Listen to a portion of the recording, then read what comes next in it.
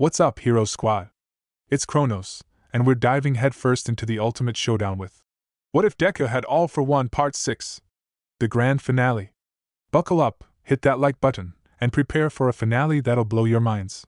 Shout out to Hein, the mastermind behind this epic What If series. Chapter 27. The next morning, Muriel woke Izuku up before the agency officially opened and took him to a Western-style diner for breakfast. Izuku didn't complain, despite the way his anxiety was tugging at his belly. Sitting at the clean table, surrounded by salarymen and students fueling up for another day of school, he was pretty certain that he hadn't been dragged out for something bad. If Mirio-senpai had figured out who he really was, he'd talk to him in the agency surely so that he had backup. Fussing with his fork, he kept his eyes firmly on his plate of pancakes regardless. Yesterday had not been good. The fresh bruises that had caused their waitress to give him his breakfast on the house ached, but it had been seeing those shadows again had kept him up for hours, afraid that they'd follow him to bed like before. As kind as Mirio had been, Izuku couldn't keep himself from flinching a little whenever he looked at the other boy. "Aren't you hungry?" Izuku glanced up and then looked away quickly, fiddling with his fork even faster. Sorry. I'm a bit of a slow starter in the morning," he lied. Mirio didn't say anything. Risking another look, Izuku could tell from the tightness around the other boy's eyes that he didn't believe a word that came out of Izuku's mouth. Izuku bit the inside of his cheek. Sighing, the other boy put down his fork, his eyebrows knotting together. "I'm sorry." Izuku stiffened. "About what?" Had he? "About all of this." His mouth tightened. "About sir. After how much I talked the agency up, you're not having a very good week, are you?" No. Izuku automatically denied. "It's fine, I'm learning a lot." He made the mistake of looking at the other boy again. Mirio's gaze was fixed on the bruise that ringed around his eye, a mix of harsh purples and yellows. The same bruise that had gotten him his free breakfast. The feeling of his skin prickling guilt had him trailing off and looking away again.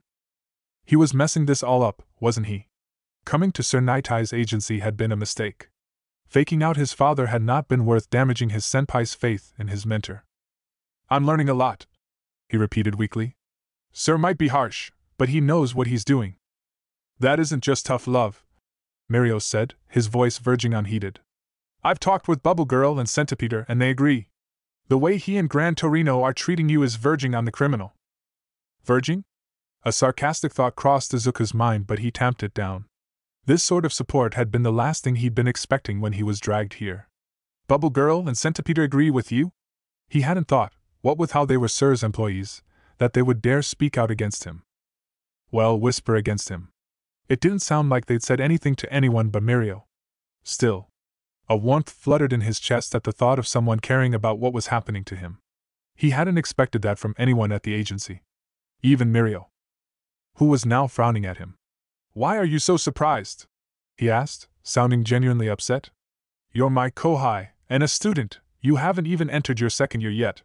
This sort of sparring is what third years are put through, not first years. They shouldn't be treating you this way." His voice had risen as he had spoken, and Izuku glanced around hurriedly to make sure that they weren't being watched.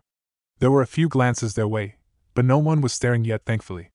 Just to be safe, though, Izuku gestured for Mirio to lower his voice. "It's fine," he said quickly. "I've been through worse."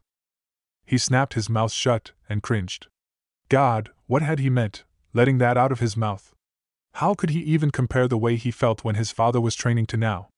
Being a little upset had nothing on being beaten black and blue, and he could already see the horror and suspicion warring in Mirio's eyes.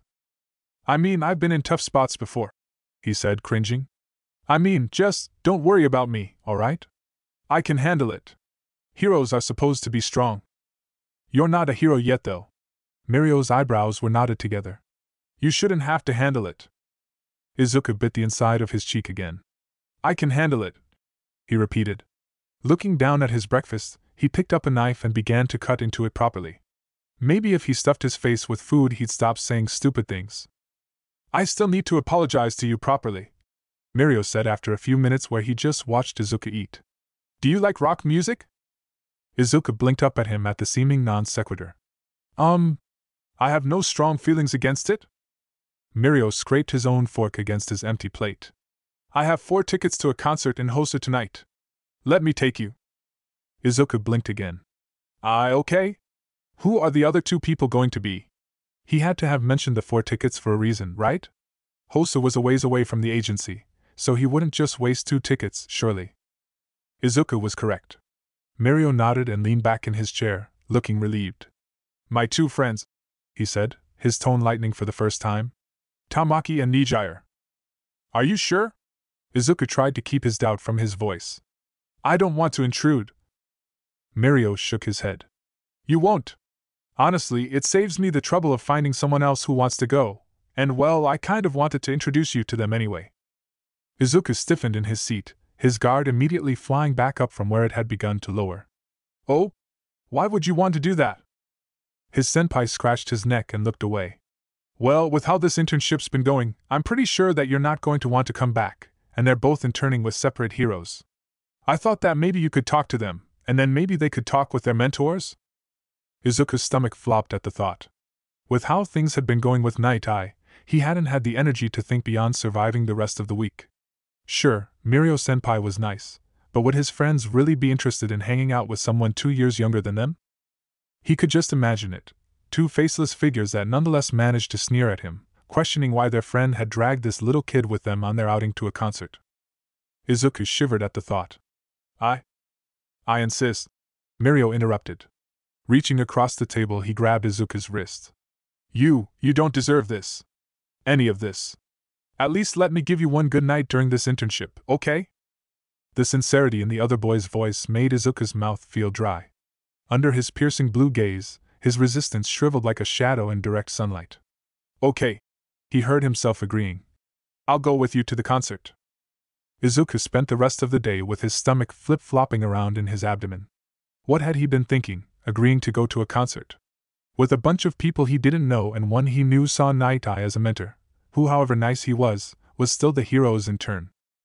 So it was with trepidation that he found himself waiting at the train station beside Mirio, staring at the ground in a useless attempt to hide his bruises. He felt like how he had felt before telling Kaken the truth, except he doubted that this would end as well as that time. Hey, cheer up, Mirio said, going to nudge him with his elbow before apparently thinking better of it. They're going to love you, Nijire especially. She was super jealous that I was getting a kohai to join me at the agency this week. Apparently she's been pestering her mentor Ryuko for ages to get more interns. Despite himself, Izuku perked up a little at the mention of the hero. Ryuko? The number 10 ranked hero in Japan? Your friend is interning with her? Mirio grinned down at him. Yeah. She got picked out last year, she really loves it there. Ryuko likes her a lot too. I think they've been talking about her sidekicking there for a bit once she graduates. Ah. Izuku sighed, a little envy curling in his chest. That must be so nice. Ryuko, despite her fearsome quirk, always seemed so friendly in interviews. That dichotomy was a real selling point for her, he knew, so undoubtedly she played it up. He stopped himself just as the words were about to spill from his lips in one of his mutterstorms. He really was too tired for this. Constantly being on edge from waiting for the other shoe to drop at the agency was exhausting. Hey! Izuku jumped a little, looking up automatically to see who was shouting. Cheerfully darting through the crowd and waving at them was a girl with long, twisting light blue hair, wearing a pink and frilly dress that fluttered around her legs as she ran towards them. Behind her was a boy, his face half covered by his dark hair and looking like he wanted to melt into the ground as people turned to stare at them running past. Oh hey, you're early! Mirio turned and grinned, waving back at the girl. Looking back over his shoulder, he jerked his head. Come on, this is Nijire and Tamaki. Tamaki, Nijire, this is my kohai. Oh, he's even cuter than you said. Nijire cheered as she reached them. Reaching out, she grabbed Izuku's face before he could react, squishing his cheeks. Izuku couldn't keep from wincing as her fingers dug into the bruises and she lifted his face into the light. For just a moment, her smile flickered. Then it widened, though there was a plasticity to it now, rather than the genuine warmth that had been there a moment before. Wow, she chirped. Those sure look nasty. That's no way to go to a concert. Patting her purse, a thin black thing that seemed to be bulging slightly, she took a hold of his wrist. How about we clean you up before we go a bit? Mirio-kun, we have time, right? Mirio checked his watch. Yeah, we should. That's really not necessary. Izuku stammered, trying to free his wrist subtly without giving offense. Maybe not. the girl said cheerfully. But it is fun. I know a lot about covering up bruises anyways. Ryuka taught me. She said that it was a valuable skill for a heroine to have, and I need to practice anyways. As she was talking, she had started dragging him along towards the station washrooms, ignoring his attempts to escape. Wait, wait, wait, wait, wait! He shouted as he spotted which door she was veering towards. I can't go in there! Nijire-san slowed slightly and looked back over her shoulder at him, puzzled. Why not? He could feel his cheeks heating up. That's the girls' washroom. Nijire came to a full stop. She looked at the door. Then at the other door. Then back at him. You're right, that would be inappropriate. I'm the only girl here. Izuku had just begun to let out a breath of relief when she turned on her heel and began dragging him towards the door marked men's. No, no, no. But it was too late. They were through the door. The light's so much better in here. Nijire cheered. Less crowded too, though a bit chilly, isn't it? The last part was aimed at the man that was standing at the urinals, watching them with wide eyes. At her words, though, he flushed and hastily zipped up his pants before running out, nearly bowling Tamaki over. Nijire didn't comment on the hasty exit, continuing to drag Izuku along towards the bathroom mirrors. Tamaki, hold my brushes, Kay! She dug through her purse and pulled out a little case, shoving them into the other boy's hands as he got to his feet. Mirio, make sure no one comes until we're done, Kay! His senpai saluted the girl and slipped back out the door, leaving Izuku alone with the other two teenagers. Tamaki stood there, looking like he wanted to melt into the floor but nevertheless holding the brushes obediently. Izuku swallowed and looked down, his ears burning as he shifted from one foot to the other. He hadn't been expecting this sort of fuss. Gentle hands touched his jaw, making him look up. Hey, Nijire said, her smile smaller and less overwhelming. I can't put the makeup on if you don't look at me. It's not necessary. With the hands on his face, he couldn't move his head away from her, but he slid his gaze away regardless. I wouldn't want you to waste your makeup on me. That stuff's expensive, isn't it? It's just a night out. A night out that's supposed to make you feel better. Izuku glanced over to see Tamaki looking at him through the curtain of hair brushed in front of his face. Mirio-senpai said he already had the tickets. He did, Nijire said breezily, pulling out what looked like foundation and squirting a little onto the back of her hand. Plucking a flat brush from Tamaki's hands, she dabbed it in a little spot of liquid before taking his chin again and tilting his head towards the mirrors. The brush was cold as she began to quickly but gently spread it against his skin. He was planning to use it as more of a straight celebration with you rather than a break for you. The words took a moment to make sense. Then Izuku swallowed. He was going to take me to the concert anyways. Sir Naitai doesn't take a lot of interns, Tamaki said, so quiet he was almost mumbling. He'd also seen the footage of the sports festival, so he was really excited to have you coming. Yeah, he almost gave me a run for my money. Nijire agreed. Giving the wide flat brush back to Tamaki, she took another one that was much smaller. While he'd been looking at the other boy, she'd squirted more liquid onto the back of her hand. This stuff was darker though, as she wetted the new brush in it. Close your eye? She tapped a thumb underneath one. Izuku obeyed, and she began to delicately dab a line underneath his brow bone. I didn't know that. It almost made him feel guilty. This hadn't been a very fun week for him either, was it? I should apologize. All he'd been thinking about was making sure his father thought he was protected by All Might. He hadn't thought at all about Mirio. Nijire frowned and let go of his chin. Switching to yet another brush, this one wide and fluffy, she also pulled out a compact of pressed powder and began loading up the brush. Hey, you have nothing to apologize for. Both of you went into this internship in good faith. It's Sir Naitai and this Gran Torino guy that should be apologizing. Izuku had to force himself not to wince. Not so much in good faith with him, he wanted to say. She's right, Tamaki said in a slightly louder and firmer voice than before. Izuku looked at him, and he quailed for a moment, before visibly steeling himself. Mirio, he told us about what they're doing to you. That's not normal, you know that, right? Of course I do, Izuku said automatically. Nijire had been raising her brush, now heavily laden with powder, to his face when she paused at his answer, trading looks with Tamaki. Izuku shifted his weight. I do, he said, looking down. I know it's not what my classmates are going through. But, the words slowed, reluctant to pass his lips. But I don't blame them, knowing what my father's probably done to them. But I can't blame them, knowing all the people my father's killed? Those weren't words that he could say to these two, no matter how caring they seemed. Tamaki and Nijire were exchanging looks again. Thankfully, though, Mirio poked his head in. Hey guys?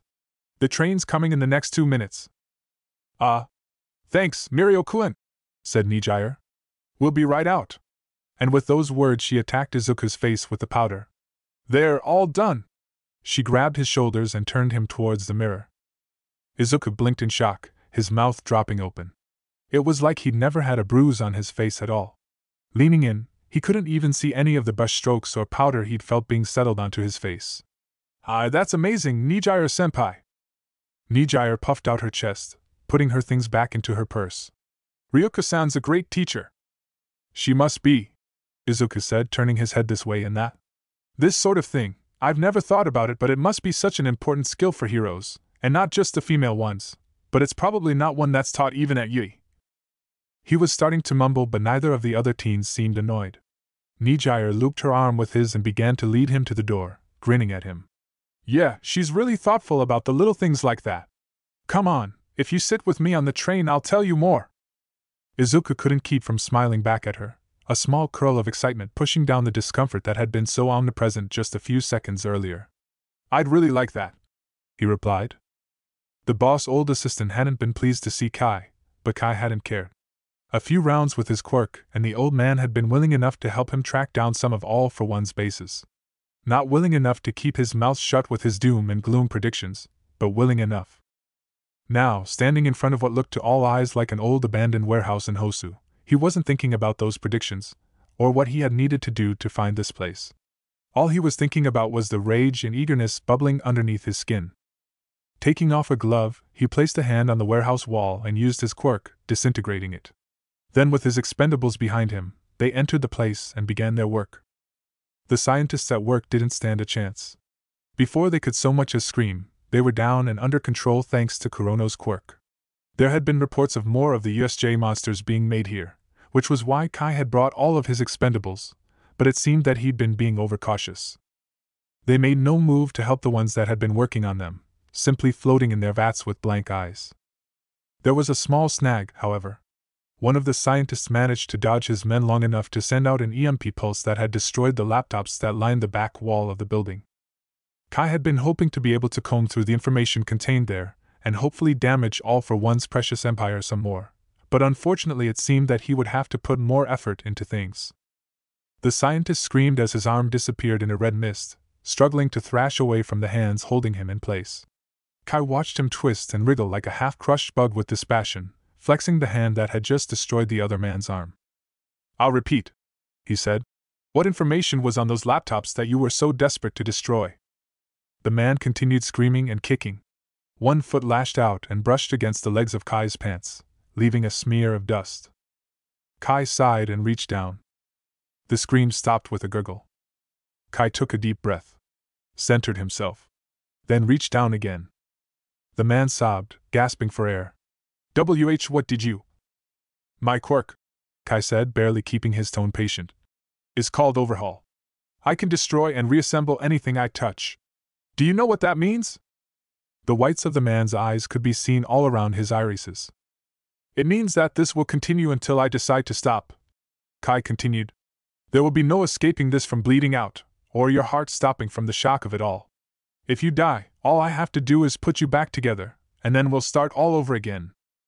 So I'll ask again, and please keep my explanation in mind before you answer. What information were you so desperate to keep away from me? I can't, he'll kill me. Kai raised an eyebrow. And I won't? The man's teeth clicked together. He was soaked with sweat, the sheen visible even in the low light of the tanks. Disgusting. Kai reached for him again. A special order!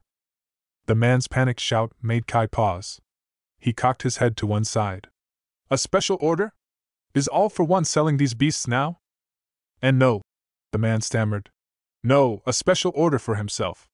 The rest of the Numu, they're generalists, but he wanted some made special to retrieve someone. Someone specific. Kai stared at the man patiently even as excitement began to twist in his belly. A special order to retrieve someone. Now who, exactly, would warrant such a thing? Everyone knew that All for One's organization was simply enormous, even with the damage that had been done to it with the rise of the symbol of peace. Equally, everyone knew that All for One preferred to use that organization, rather than chasing down every little thing personally. Who? The man panted and licked his lips.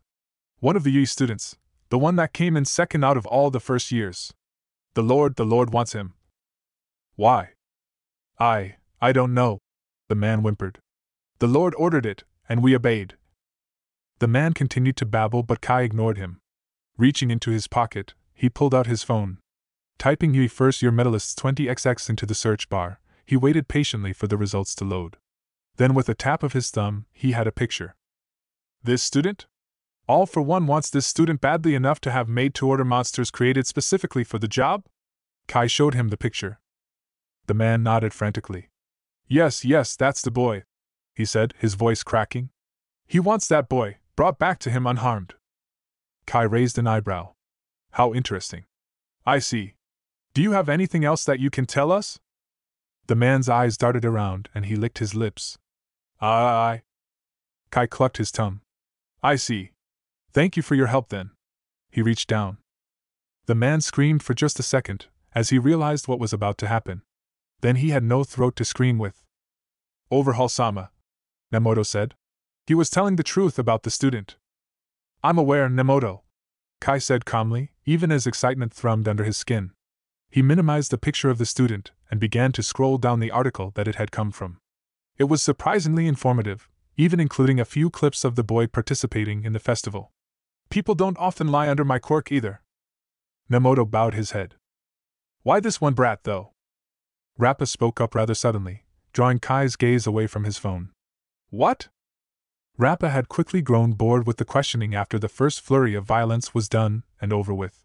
While Kai had been talking with the surviving scientist, he had contented himself with wandering between the Numa tanks, peering into them.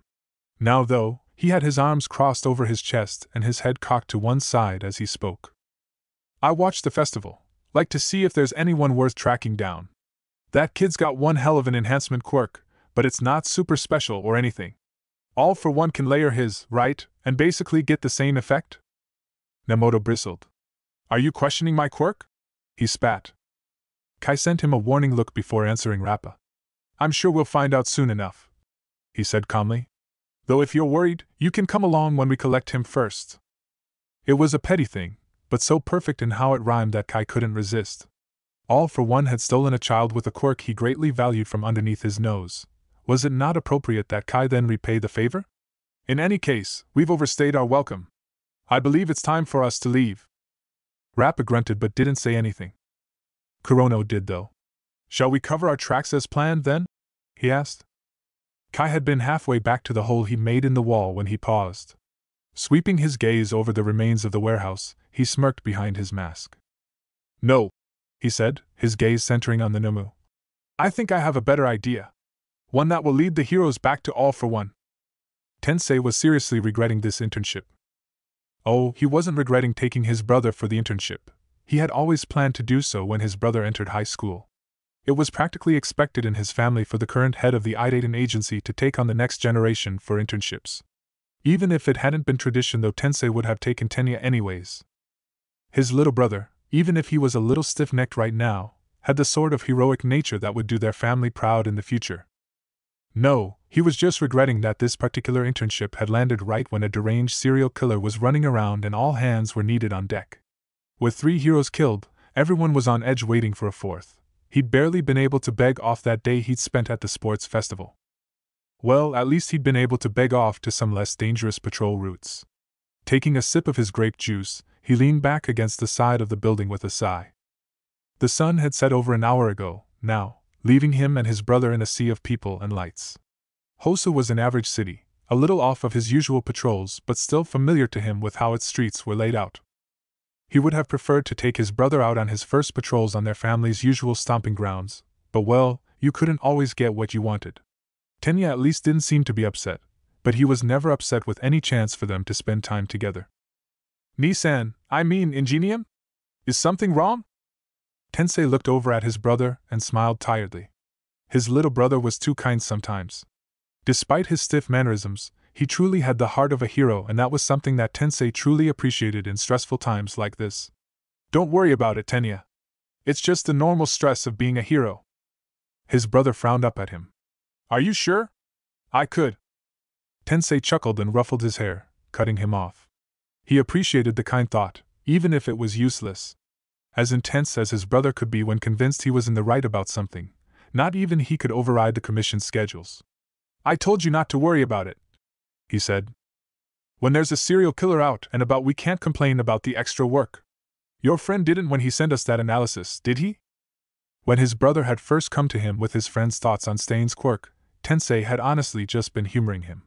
He hadn't expected much from a high school student, no matter what hero course they were a part of. After all, if their own analysts were having so much trouble with it, what were the chances that some kid would crack the mystery? Apparently, very high. As he read further and further, Tensei had felt guiltier and guiltier for his immediate dismissal. The evidence and how Midoriya had organized it had been compelling, laid out with a confidence that seemed anathema to the nervous boy he met a few weeks ago. While he couldn't officially pass it on to the higher-ups in the investigation, too many questions as to how Midoriya had gotten this information in the first place, he made sure to pass it around to the heroes on the ground with him. Out of all the theories he'd seen, this one made the most sense, and if it kept his fellow heroes safe, it didn't really matter where the information had come from. His brother blushed and adjusted his glasses. Still, it seems unfair that you're being forced to take so many shifts in a row. 8 hours of sleep. And he was off, chopping at the air as he ranted. Tensei swallowed a chuckle, allowing his brother to rant. He knew it was merely out of nervousness, not actual indignation. Though he wasn't wrong, a second 12-hour shift with only a 4-hour break between the two wasn't a pace that he could keep up forever. His watch beeped, marking an end to their break. With a sigh, he straightened, putting his helmet back on. All right, that's our break. Time to get back to work, he said, cutting his brother off mid-chop. Of course, sir, Tenya said, hastily jamming his own back on as well. At least it was a quiet shift, Tensei thought several hours later, checking his watch again. They were just a few minutes away from the end of it now. The streets were mostly empty of people, and Tensei had never been so happy. His eyes were gritty with exhaustion, and all he wanted was to sink back into his bed and never leave it. So of course, that was when they heard the cry of pain from a nearby alleyway. Nissan, I mean, Ingenium. Tensei squeezed his eyes shut in exasperation and immediately felt terrible about it. I hear it, he said, opening them again. Stay behind me, and if I tell you to run, run, understand? Yes, Ingenium. Tenya's tone was subdued. Tensei would have to apologize for his overly harsh tone later. The alleyway that the noise had come from was swathed in shadows. The sun had set over an hour ago, leaving only the neon lights of the businesses around them to illuminate the streets. Most of them were red on this particular one, splashing across the pale walls of the buildings like blood and reminding Tensei of the gore-slick mouth of a cannibal as he walked into the alleyway. Inside, the impression only grew. Dark and dank, it smelled of forgotten, rotting things. Walking slowly with all of his senses on high alert, Tensei peered through the gloom, trying to see who had cried out in pain. It wasn't a loud sound. Just the sound of a foot stepping on a gritty, dirty brick. It was enough for Tensei to dodge Stain's first swipe, though. Stain! Tensei shouted. Tenya, call the others. Oh! When the first swipe had failed, the serial killer had landed in a crouch, his long tongue sticking out from his mouth. Calling for backup? How unusual. I wouldn't expect that from Ingenium. He sneered the last word from behind the jagged-edged sword he was holding up in front of his face. Tensei couldn't keep himself from bristling at the insult. My family, he began hotly. Stain's sneer only deepened. Yes. Your family business.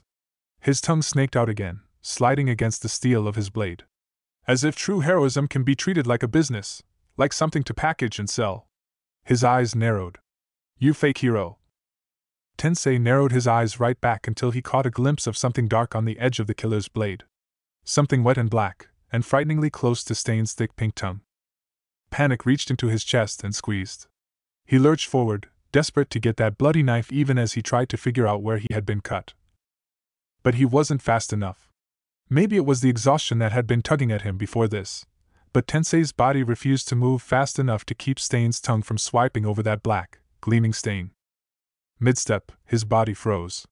Already moving, He couldn't stop in time before he was crashing head over heels onto the ground, his armor scraping against the asphalt.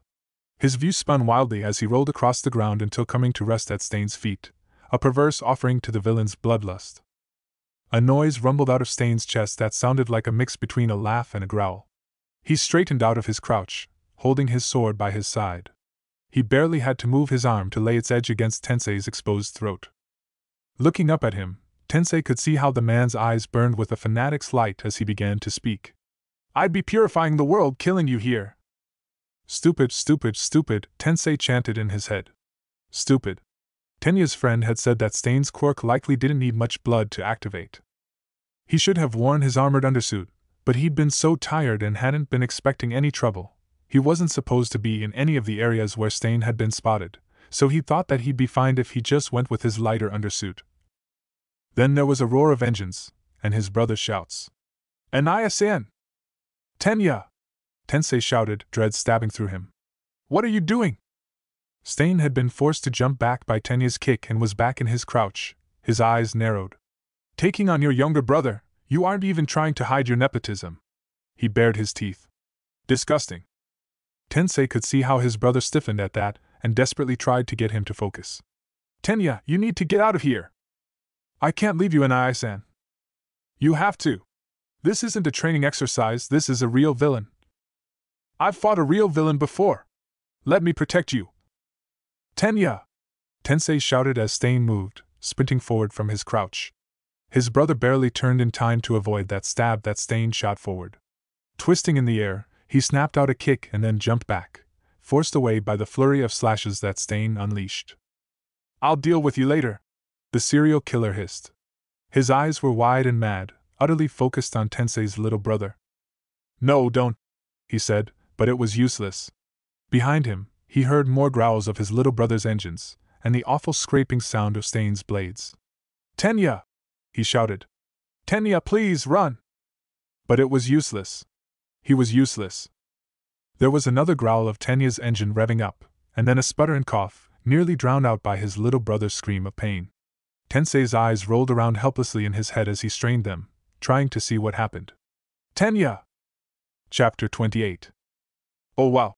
Izuku breathed as he watched the girl in the video finish applying the last bit of powder to her face. "She did that so quickly." "I know, right?" Nijiru-senpai agreed, grinning. Leaning together, Izuku had been a red, sweaty mess for the first 10 minutes of the train ride. Now though, watching videos of makeup YouTubers together, he felt more like he was sitting with an older sister than anything else. All of them, Mirio and Tamaki-senpai included, felt like the older siblings he dreamed of as a kid. He hadn't expected this sort of comfortable kindness when he'd agreed to go to the concert, but he certainly wasn't complaining now that he was receiving it. As the video ended, she moved her thumb to hover the next video's thumbnail. "Ryuka recommended her when she started teaching me. She said that these were the only videos she could find where the host didn't ramble on for half an hour about brands. She does comedy videos too." "Really?" "Yeah, we can one of them next if you want." Nijiru shoved her phone into his hands. "Here, hold this, I have some earbuds in my purse." Izuku nearly dropped the phone from the abruptness, but luckily she didn't seem to notice as she started digging through her purse.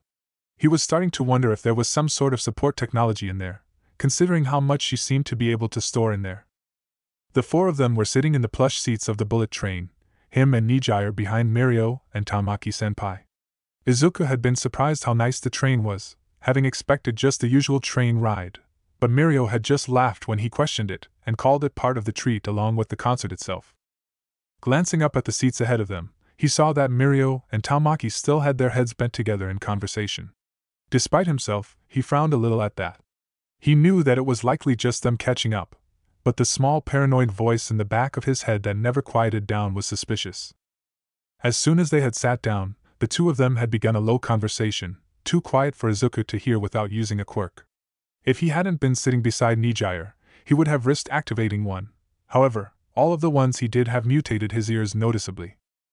As well, Nijiru had quickly taken up all of his attention with videos on her phone, leaving no room for him to pay attention to his other senpais. Izuku couldn't help but be fascinated by them. He'd been amazed by how quickly the girl had covered up the bruises littering his face in the washroom, and seeing how she had done it in video form had been far more pleasant to pay attention to than what was probably a completely harmless conversation between friends. In his back pocket, Izuku's own phone buzzed, making him jump a little. Shifting his grip so that he was only using one hand to hold Nijire's phone, he pulled out his own and quickly tapped in the pin to open it. It was a notification in the class chat. Izuku had set it so that he wouldn't be disturbed by anything other than and at everyone, but he very nearly put his phone back in his pocket without checking the message anyways. Kaminari was very fond of showing everyone the newest memes and utterly shameless in his use of the notification system. Wait. Izuku narrowed his eyes. The username of the person that had alerted everyone, it wasn't Kaminari, or any of his friends. It was Ida. Found them! Nijire chirped, leaning back against him so quickly that he didn't have time to put his phone away. Ooh, what's that? Izuku's first instinct was to lie.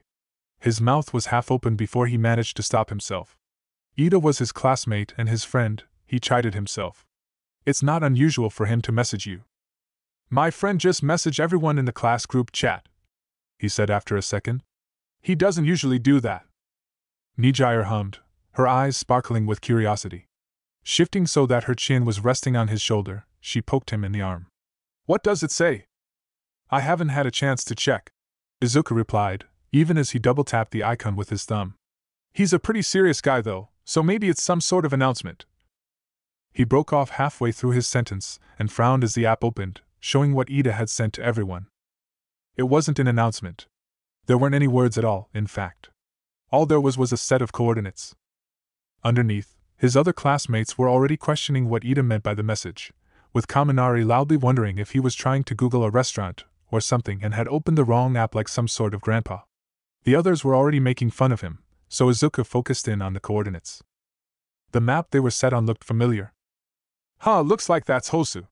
Nijire's breath puffed against his cheek, but Izuku didn't blush. He couldn't, not with the concern beginning to prickle through his veins. Of course it was in Hosu. That was where Ida had been spending his internship with his brother, helping to patrol and free up more heroes to look for Stain. There was no reason why seeing a location in Hosu should worry him. Despite that, the prickling in his veins began to increase, starting to feel more like ice water was flowing through them rather than blood. Why would your friend send his location? Nijire asked, oblivious to the dark thoughts beginning to bubble up like hot tar in the back of Izuku's mind. Did he find a good restaurant? What's his name, by the way? Is he nice? What's his quirk? Before Izuku could answer, a hero crashed through the wall of the train a couple of seats ahead. The screech of brakes filled the air, and the lights flickered. After a heartbeat, screams of the civilians joined the cacophony as a Numa with 6 arms and what seemed to be the trademark exposed brain of the biological monstrosities began to climb in after the hero. Izuku shot to his feet, gripping the head of the seat in front of and behind him, the edges of his phone cutting into his hand. His body began to move.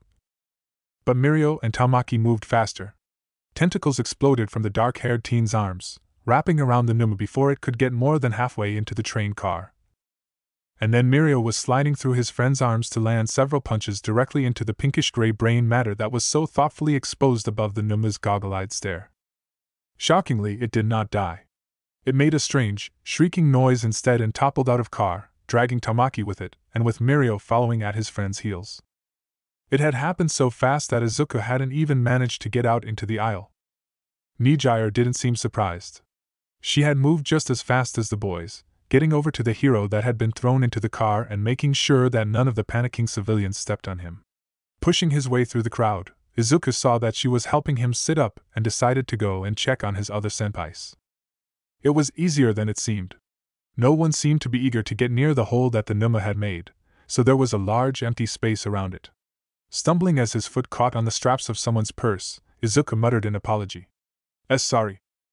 And stopped. Because there, framed like a painting, he could see that the city of Hosu was on fire. In his hand, his phone beeped. Feeling like he was in a dream, he looked down at it. It was a message from Todoroki. He was confused over why Ida had sent out his location. Like a bucket of ice water being dumped over his head, Izuku snapped out of his daze and looked back at the burning city spread out below. It was chaos in the streets. Beneath the raised tracks of the train, Izuku could see his senpai still fighting the Numa that had tried to climb into the train, Taumaki tying limbs up so that Mirio could dance closer and pound on the monster's vulnerable bits.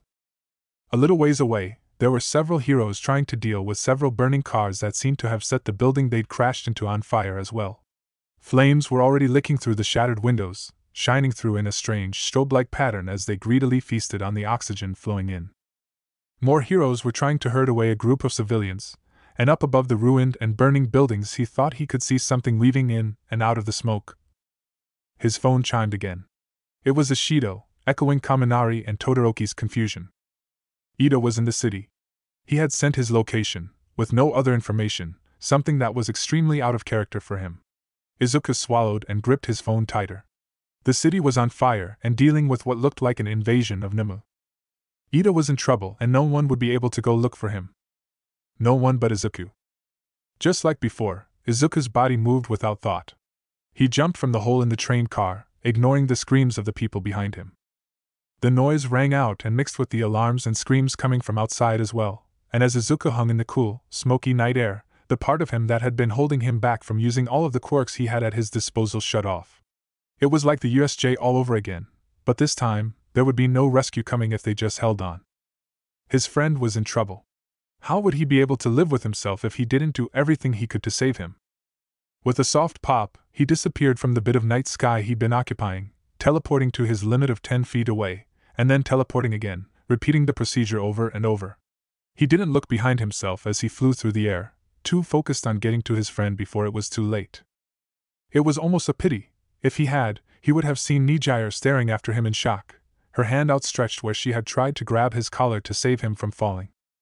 Tenya had crashed down against the wall of the alley, unable to move except to scream out in pain. His leg, the villain's blade had moved almost too fast to see, sliding between his exhaust pipes and biting through the flesh until it hit the metal that made up the rest of the engine built into his leg. That would have been bad enough, but then he had licked the blood off of the blade with his grotesque tongue and Tenya hadn't been able to move at all. Midoriya had been right. It was a paralysis quirk, based on villain being able to ingest his victim's blood. Somehow, the thought was not comforting. Tenya! His brother screamed, paralyzed as well and facing away, he must think. I'm okay, Anai-san. Tenya called back, only for the ragged edge of Stain's sword to catch the delicate skin underneath his chin. If Tenya hadn't already been paralyzed, he would have frozen. You're fine? The villain growled. His tongue flicked out, running along his lips. Calling out to your brother. He spat the word out like it was foul. When a villain is right in front of you.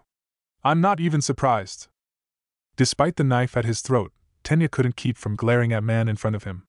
Of course I called out to him, he said hotly. He's my brother. The blade bit into his neck, letting a dribble trickle down its front to stain his undersuit. The villain sneered.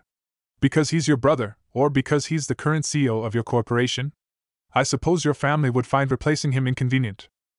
He shifted his grip, the edge lifting from Tenya's neck only to be replaced by the sword's point. It would be difficult, wouldn't it, with your meal ticket gone? Meal ticket?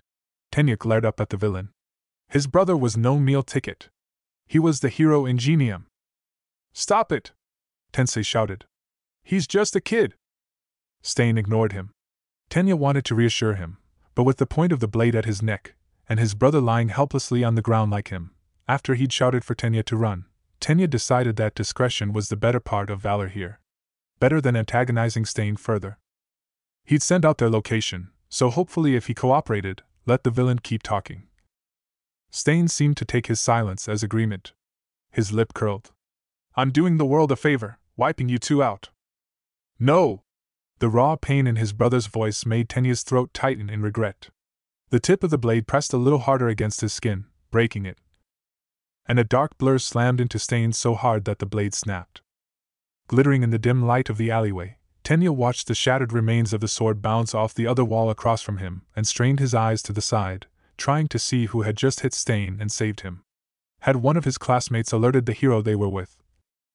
No, it wasn't a hero that had just saved him and Tensei. Standing half in the shadows and facing away from Tenya, Tensei lying just behind him, it took Tenya a moment to figure out who it was.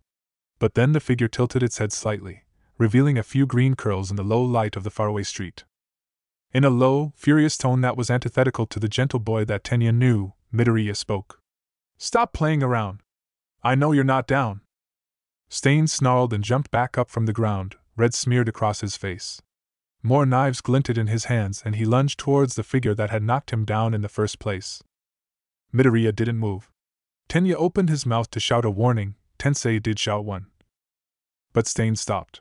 Mid-lunge, he abruptly stopped and twisted, using his momentum to instead jump further back into the alleyway and holding his knives in a defensive position. And then the wave of killing intent smashed into Tenya and he realized why Stain was acting like that. It wasn't just his voice that was furious. At Midoriya's sides, his hands were curled into fists that trembled with restrained wrath. Do you know how many people are in trouble right now? He asked, the words caressing Tenya's ears like the razor-sharp edge of a knife. Did you know that there's an invasion of Numu going on right now, while you're attacking heroes? Stain bared his teeth, but his eyes were wary and didn't stray from Midoriya, even as Tensei made a choking sound from the ground.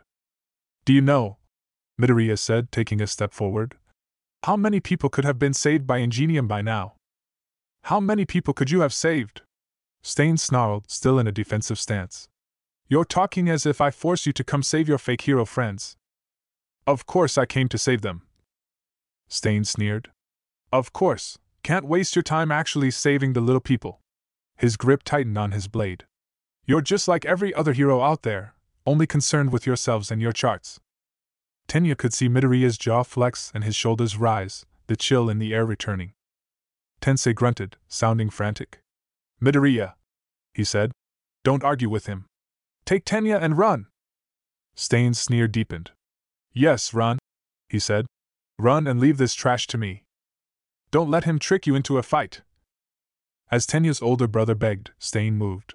He surged forward, his knives flashing. They never even got close to touching Midoriya. His arms bulged, and he clapped, and Stain was flying backwards head over heels and Tenya's ears were ringing as he was pushed back a little as well by the back blast. His armor rasped against the brick of the alleyway's wall. And Midoriya was darting after him, a massive fist cocked back. Stain jumped just in time, bouncing off of the wall and onto a fire escape, his eyes wild beneath the black tangle of his hair. He clearly hadn't expected Midoriya to move like that. Midoriya jumped into the air and clapped his hands again, sending a gale down the narrow confines of the alleyway and making the fire escape shriek. Balanced on the balls of his feet, Stain nearly fell, just catching himself in time. The city is on fire! Midoriya screamed. People are dying! He'd been blasted back by his own blow. Reaching out with enlarged fingers, he stopped himself by digging them into the wall, twisting so that his feet were underneath him. And you're trying to kill one of the people who can help. Letting go, he began to run forward, his sheer speed keeping him defying gravity. Who the hell do you think you are? As he reached the fire escape, Stain was waiting. Pulling out another sword from one of his sheaths, he slashed it through the air. Midoriya dodged it with contemptuous ease, twisting so that he slid through the narrow space on the escape's landing and catching himself on the railing. Tenya saw the knife that Stain had been hiding behind his back starting to come down, and tried to shout a warning. He didn't need to though, because before the metal could connect with flesh, Midoriya ripped the entire fire escape off of the wall with a scream. Stain was fast. He jumped off, avoiding being caught by the twisting metal. Then he runs towards Tensei's still prone body. I am the one who will purify this world! He snarled, raising the knife again. Midoriya shot forward, a feral look on his face.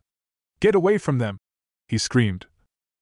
Only for Stain to stop, the blade flipping in his hand so that its point was now facing towards Midoriya's rapidly approaching chest.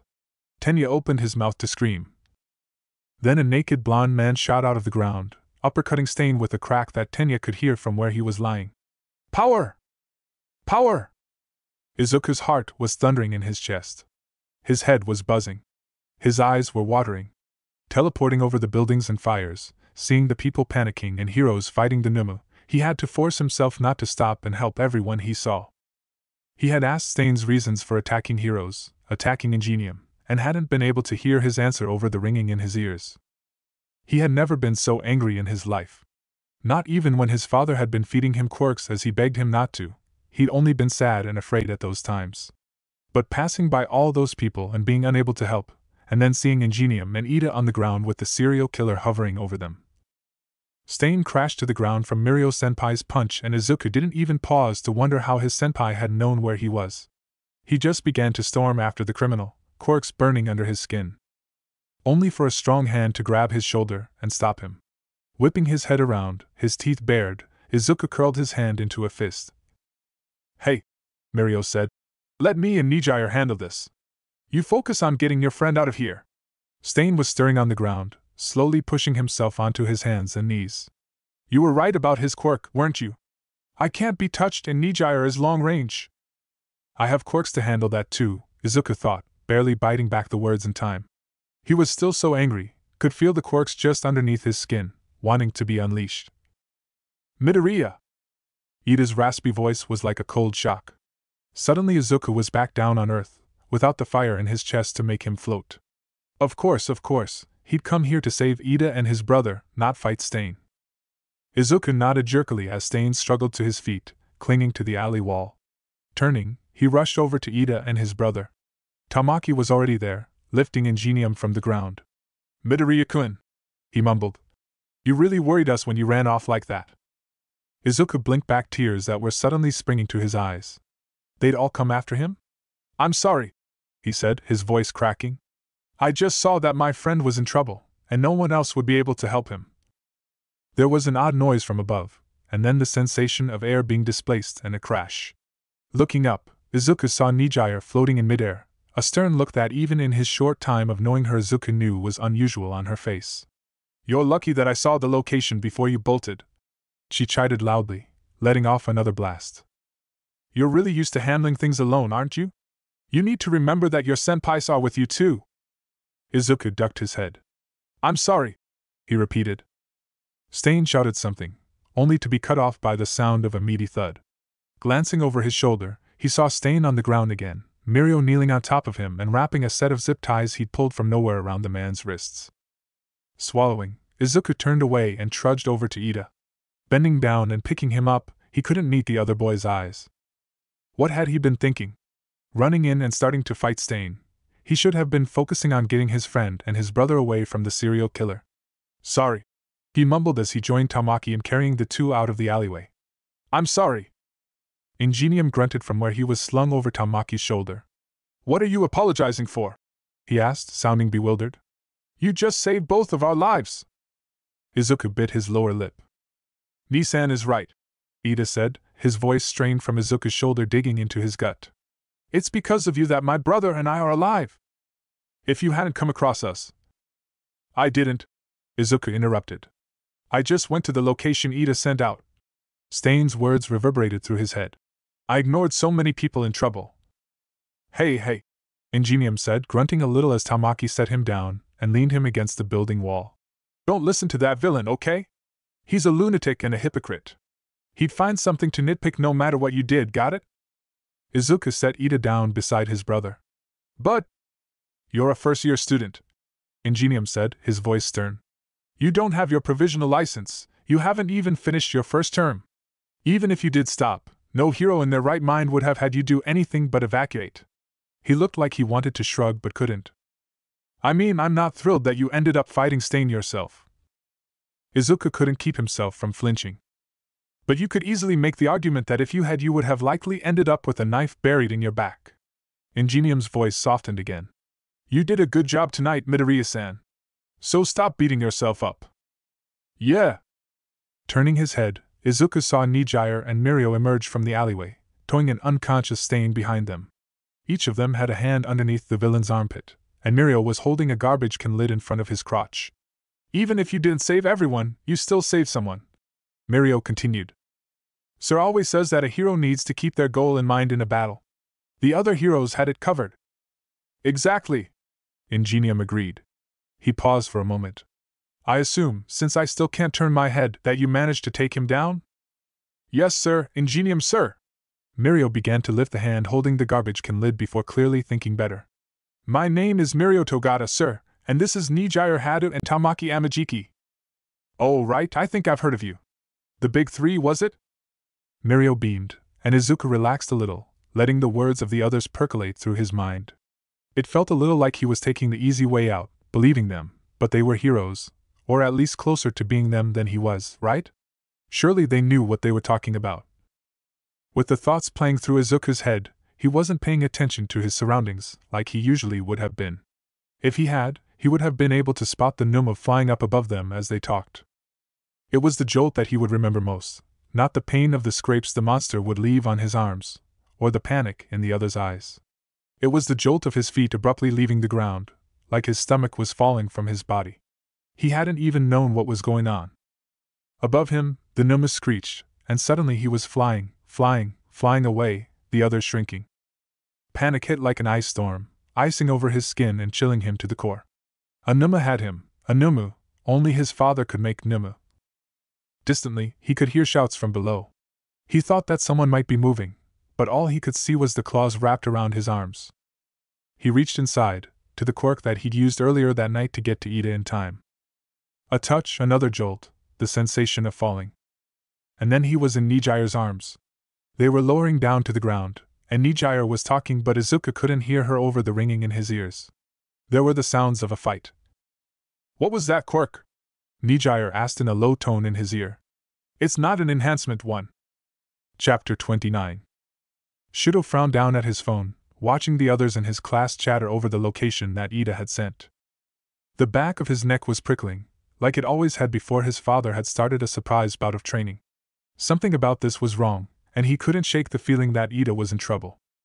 Biting the inside of his cheek, he tried to push the feeling down. Even if there was something wrong, Ida was in Hosu. There was no way that he would be able to get there in time to help. "Something wrong, kitten?" Shudo blinked and looked up from his phone at Tiger. "Sorry," he said, putting his phone back into his pocket. "No, I was just checking the class chat." The tall, powerfully built man smiled at him. He had changed out of his frilly uniform and his still wet hair showed that he had cleaned up. Bred and raised for heroics as he was, Shudo had been surprised how much he had learned during his internship with the wild pussycats. Originally, when Aizawa-sensei had taken him aside and handed him the offer from the group, he had believed that it was only because they operated so far from his father's usual stomping grounds in the city. Endeavor was an urban creature, through and through, needing to be around people so that they could see and praise his heroics. The pussycats, as popular as they were rescue heroes that mostly operated out of Japan's mountains and forests. Getting the number 2 hero to give up custody of his masterpiece was no doubt going to be a struggle, so keeping him out of the blast range was obviously a concern. He'd been surprised once he arrived, though, when they immediately took him aside to talk about his quirk. Namely, the fire half of his quirk. Aizawa-sensei had apparently felt guilty about not noticing him not using his fire half, and was worried that he could have some trouble getting it under control after not using it for so long. Rather than sending him to another fire-using hero, he had instead called in a favor from the pussycats. With all of their rescue work, they were familiar with firefighting, and knew a few things from summers spent controlling wildfires. More than a few fire heroes had been involved in wildfire control, setting fire traps, and so Aizawa had figured that they were probably the best heroes to help him without risking triggering anything. Shuto had at first been insulted. He wasn't weak, he'd lived for years with Endeavor, he could handle his reactions to fire, and he told the pussycats so that first night. The worried looks they'd shot each other had made him feel about as tall as a worm. They had explained further that just because he could take it didn't mean that he should have to. He wasn't quite sure that he believed that, but as the week went on, he couldn't deny that he had appreciated not having any reminders of his father around as he slowly began to work on controlling his flames. "In that case," Tiger said, "would you mind going and fetching Tomoko? She was just finishing up entering the volunteers into the system in the back office. Shino's busy with Kota and Ryuko is cooking tonight." It took a moment to remember where the back office was. The Pussycats' compound was quite large. Apparently they regularly helped run rescue training programs for several hero schools, and so their buildings were fairly widely spread out. The back office was actually in the building closest to the road. He'd asked Ragdoll why it was called the back office and she'd laughed, explaining that since most of their actual business was done in the main buildings and they were otherwise so isolated from people, the small building was closer to the idea of a back office than the one actually in the back of their main buildings. Having seen the messy, lived-in office that she was referring to in the compound, he had been forced to agree. Standing up, he dusted off his hands on his front. He'd been wanting to take a shower, but it wasn't a long walk. You could open a window in one of the main buildings and easily been heard in the other, as Ragdoll herself had demonstrated the first night he'd arrived. Shouting back and forth with Pixie Bob about what they were going to have for dinner. "Sure, I can do that." Thanks. Tiger was already turning when he abruptly stopped and turned around. By the way, what would you like for dessert, pudding or manju? Manju. He tried pudding the first night, and used to sweets. Endeavor had had him on a carefully calibrated diet for most of his life, with very little sugar. He'd found it too rich for his tastes, but for Yumi had snuck him manju before, and he knew he liked those.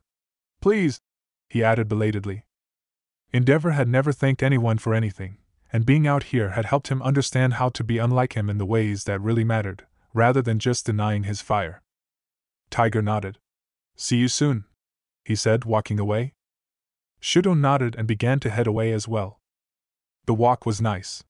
It being late May, there was still a good amount of sunlight left as he followed the path down to the visitor's center. It spilled through the branches of the trees like honey, underlining the sweet and heavy scent of flowers in the air. Soon enough, he had reached the building. Swinging the unlocked door open, he stepped inside. Immediately, his skin prickled. Something was wrong. Straightening, he reached behind himself to catch the door before it swung closed with a clunk. He scanned the room, trying to pick out what was making the hairs on the back of his neck stand up like this. It looked normal enough. The top of the front desk that he could see was neat and clean, except for a bottle of hand sanitizer and a bell for people to ring for service. The floor was neat and clean, and moving further in he could see the stacks of paper beside the computer that was handled by a part-time worker hadn't been disturbed. Still, though, his mind was screaming at him that something was wrong. But he couldn't see or hear anything. He couldn't hear anything. Ice rippled down his spine. Ragdoll always sang or hummed when she was working. Radios didn't work this deep in the mountains, so she had told him she had decided to be her own radio station early on as part of the team. If she was here, Shuto should have been hearing her at least humming some sort of tune. Behind the desk was a door that led to the back office. It was open just a crack. Shuto held his breath as he placed his palm against the warm wood and slowly pushed it open. The office was a mess. Unlike the front desk, the room looked like a typhoon had hit it. Papers and other office supplies littered the floor, filing cabinets had been flung open, and the computer monitor on the desk was shattered, glowing like a warped rainbow. And standing in the middle of the mess, one hand tangled in Ragdoll's blue hair while the other covered her face as she struggled and kicked, was a man. Wearing a crisp black suit, the man was a giant. So large that Ragdoll almost looked like a child in his hands. He hadn't turned around as Shuto opened the door, only allowing him to see the man's short-cropped curly white hair. Fire bubbling underneath his skin, Shuto took a step forward, his mouth opening to shout. But no sound came out as the man turned his head just slightly towards him, like he had heard something, and a wave of terror crashed over Shuto like a tsunami. In an instant, he saw his death. He saw the pussycat's death. He even saw Koda, a child. He saw his death. He saw them lying on the ground, surrounded by their blood and viscera, their eyes staring sightlessly up at the ceiling as the insects began to feast underneath their skin, making their bodies twitch as they crawled in and out. Fat and well-fed as their bodies collapsed in on themselves. As Shuto watched, the man turned back to his original victim. Ragdoll suddenly stiffened, her spine arching, and then went terrifyingly limp. The man removed his hand from Ragdoll's face, revealing her battered and blood-smeared features. Still holding her by her hair, he turned like he had heard something and faced Shuto head-on. Shuto would never forget this moment, staring into the red eyes of death. Like a rabbit spotted by a wolf, he was frozen, unable to even draw a breath. The man let go of Ragdoll carelessly, like she was a piece of trash. She fell to the ground heavily, but again Shuto didn't hear anything. He wanted to move towards her, but he didn't. He didn't dare take his eyes off of the man as he began to walk towards him. He didn't move, didn't even tremble as the man reached towards him. He could see blood smeared across the man's fingers and palm. Gently, the man patted his cheek, one eye closing in a lazy wink. He raised his other hand and pressed a finger to his lips. Then he was walking past Shuto, and was gone. Shuto began to tremble when the sound came back, the low whine of damaged electronics and the buzz of the fluorescent lights above. He still couldn't breathe as he turned his head to stare at the crumpled form of Ragdoll. Then he heard a bird chirp from outside. Like it had just given him permission to do so, he fell to his knees and crawled over to the woman, gasping and wheezing for breath like he'd been strangled, his heart pounding in his throat. Her hair had fallen over her face when she was dropped. His hand shaking, Shuto brushed it away. Covered with blood and blooming bruises, he could only see the whites of her eyes. His chest, already tight from fear, squeezed back shut. Choking, struggling for air, he tried to call out for help. He tried, his throat feeling like it had been seared shut, and only heard a whisper pass through his lips. Help! Ragdoll was lying so still. Helplessly, he pawed at her neck, trying to find a pulse. His eyes burning, he forced himself to suck in a stuttering breath. Help! The word was a little louder this time. He was trembling so hard that he couldn't feel anything. He couldn't feel a pulse, and she was lying so still. The smell of fabric burning filled his nose as his flames flared up along his left side. Like a knife, the scream tore out of his throat. Help! Mirio took a deep breath and flexed his hand over the hospital room's doorknob. Even with Nijire and Tamaki's warm hands on his back supporting him, he felt like he was going to throw up. He had been so excited to bring Midoriya into the agency. So excited to have a kohai to not goof off with, but maybe have the chance to work with. Someone who was a little closer to his age and experience level, when even Bubble Girl had years on him. He thought that Sir was simply interested in someone that seemed to have the same sort of analytical fighting style as him, or something like that. He hadn't expected it to be an excuse to lure in the subject of an investigation. An investigation that turned out to be correct. No. Mirio corrected himself. Nijire had told him as soon as they had arrived at the hospital, Midoriya having been dragged there by Ingenium and his brother as soon as their paralysis had worn off, shortly after the Numa had, after Midoriya was removed from the Numa's claws. Yes, his kohai had clearly shown a quirk that was not an enhancement one, which suggested that Sir's hypothesis was correct, but from how Midoriya had reacted there was clearly more going on here than Sir had realized. And even if he had been completely correct, his investigation was so cruel that no one would accept it in a court, so it didn't really matter that he had alerted All Might and Yuya about how Midoriya was being treated. Tamaki mumbled. Is the door stuck? Mirio stiffened, and tried to flash a smile at his friends. Sorry about that, he chirped, feeling the strain of his smile. Got caught up in my thoughts. Neither of his friends smiled back. They just transferred the worried looks they'd been shooting the door to him. Turning away from them, his ears burning, Mirio twisted the doorknob before they could ask him if he was okay. The room was tiny, with a single small window in the far corner by the bed. A trade-off for the attached bathroom and privacy, according to Ingenium. He and his brother were still answering questions from the police, which was why Mirio and his friends had decided to confront Midoriya now. Neither of them had seen the teleportation, still being paralyzed, which Mirio couldn't help but thankful for. He didn't want to have to explain that to them on top of confronting Midoriya. Except Midoriya wasn't in the room. Mirio took a step in and swept his gaze around the room. The bed looked a little mussed, a half-empty glass on the table beside it that had clearly been drunk from. The window was closed, and they were on the 8th floor. There was a noise from the bathroom. Mirio's head snapped around, and he wanted to smack his forehead. Of course, if he wasn't in the room, then he was probably in the bathroom. Sir always said that when you hear hooves, think horses, not zebras. No. Mirio pulled his mind away from Sir. Walking over to the bathroom door, he twisted the doorknob and pushed against it. It opened just a crack. Then it slammed shut, like someone on the other side had thrown their whole body against it, desperate to keep him out. Someone who was breathing loudly and harshly, like they were struggling to hold back tears. Mirio took a step back. Behind him, neither of his friends moved. He could feel their looks of concern, though. He swallowed to clear his throat. Midoriya? He said.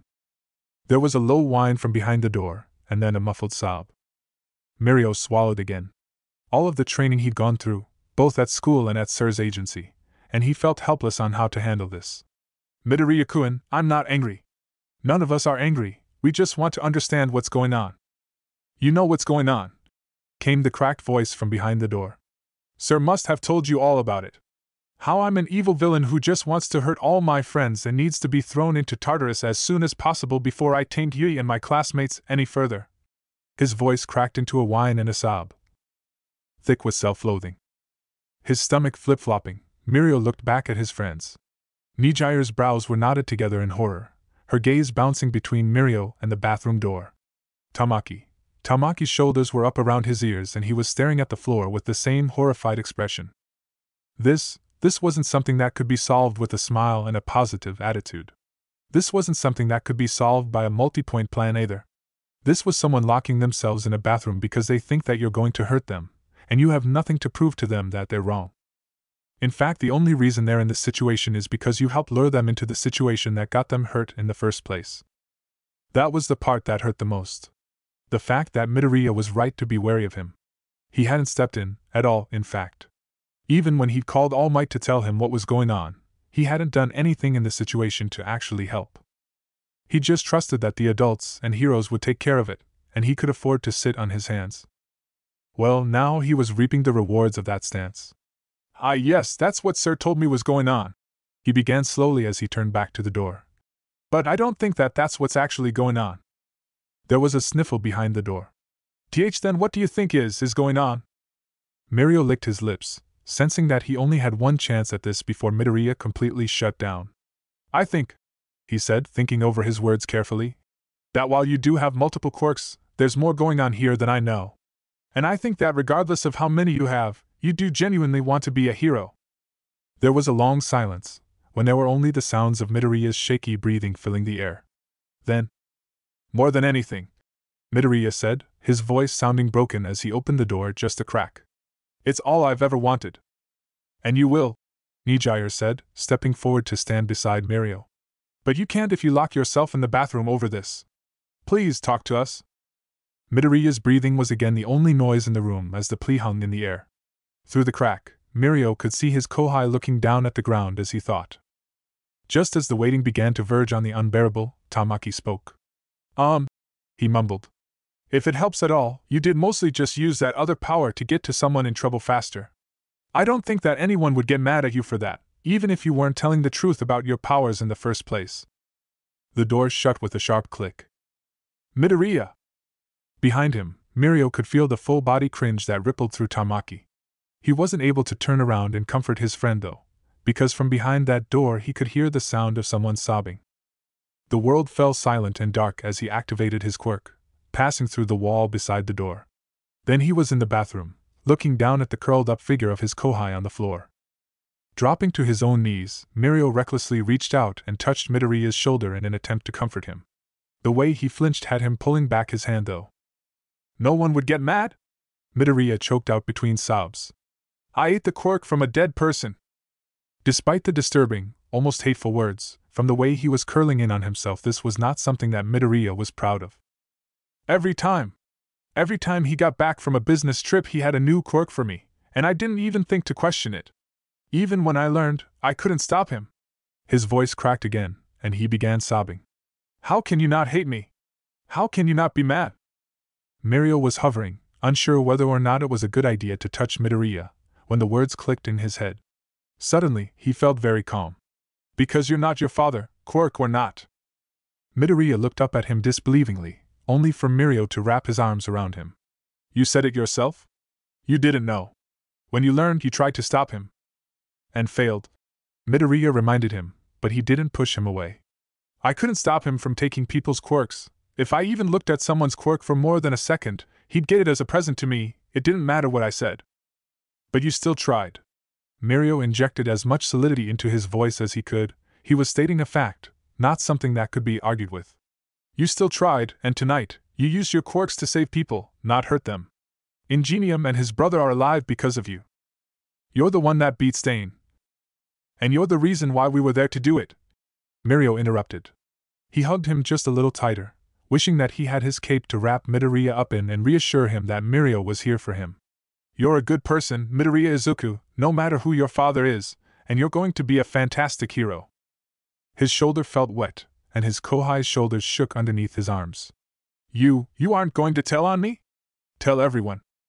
No, never. Mirio promised, his stomach tightening at the thought.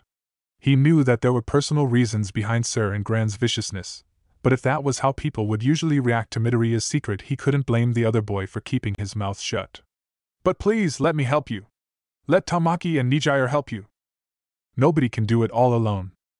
He could now feel liquid streaking down shoulder blade, and Midoriya was hugging him back. He was sobbing silently, curled up and radiating the sort of pain that none of the training from Sir had taught Mirio how to soothe. Above them, the doorknob turned and the door swung open. Without Mirio having to say anything, Nijire and Tamaki were kneeling down beside him, surrounding Midoriya and holding him tightly as he let out some of the pain and fear that he'd been holding inside since the start of the internship week. He'd been so excited when Mirio had given him the invitation, smiling so widely it made Mirio's cheeks hurt in sympathy, and now the other boy shook and gasped, feeling like he could fall apart at any second in their arms, and Mirio could see now that for all that people said that he was the man closest to being the #1 hero, he still had so much further to go. Well, he would start here and now, he promised himself. He would start his real climb to being a hero by saving the boy right in front of him. Midoriya Izuku, he promised himself, I will see you smile again. I see. Thank you, I will make my way down there immediately. Mirai tapped the end call button on his phone and placed it down on his desk, staring at it and biting the inside of his cheek. Mirio was safe, he told himself. Despite going out with Midoriya and ending up fighting Stain, something that had him wondering, the police officer had reassured him that he hadn't been harmed. There would still be a symbol of peace. What was that about? Mirai jumped a little and turned. From where he was lying on the couch, Gran Torino looked up at him balefully as he sat up. There was an emergency in Hosu, Mirai said. Several of those Numa creatures were released from a lab and Stain tried to strike again. Mirio, and he couldn't keep the pride from entering his voice, ended up taking Stain down as he tried to kill Ingenium and an intern. Gran grunted and reached for his cane, which was leaning against the couch. And Midoriya? A knock at the door interrupted them before Mirai could answer.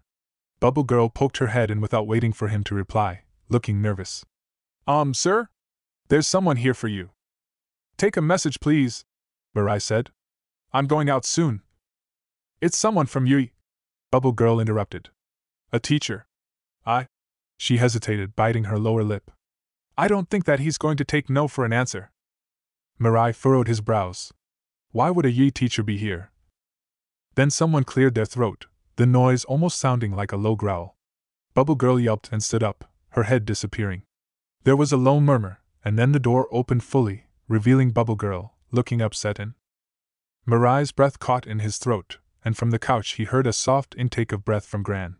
He'd seen him in Yui's infirmary, but now, skeletal, his sunken eyes looking like they were glowing in the dark pits of his eye sockets, and missing his trademark smile, All Might towered over Mirai's sidekick, radiating anger.